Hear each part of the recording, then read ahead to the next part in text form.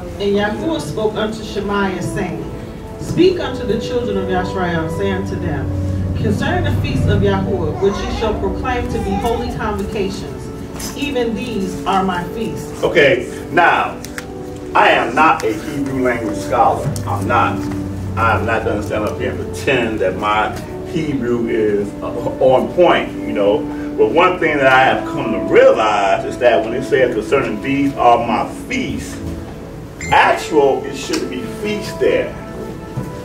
The word that I think that they have put there in Hebrew is moedim, which means appointed times. So all of this that's in this chapter are the appointed times that we must keep. And the reason why I'm saying that is because everything that we read here are not feasts.